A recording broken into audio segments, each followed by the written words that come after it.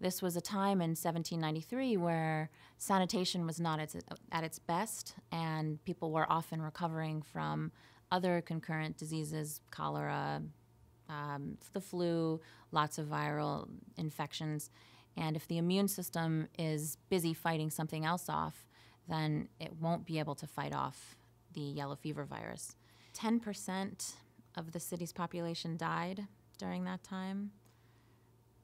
Probably 50–60% of the population at some point would have probably had at least early symptoms of yellow fever and cleared the virus. The healthy were often not allowed to be anywhere near the sick, since it was unknown who would get the disease and who would not. And so often people would flee from loved ones, children, parents, and leave them alone to die. The older and the younger population is more susceptible to the yellow fever virus, as they are to many other infectious conditions, and they would be much more likely to get sick and die of the disease.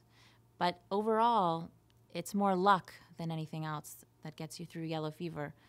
There are 7 or 8 different serotypes of yellow fever, and some may be more virulent, stronger than others.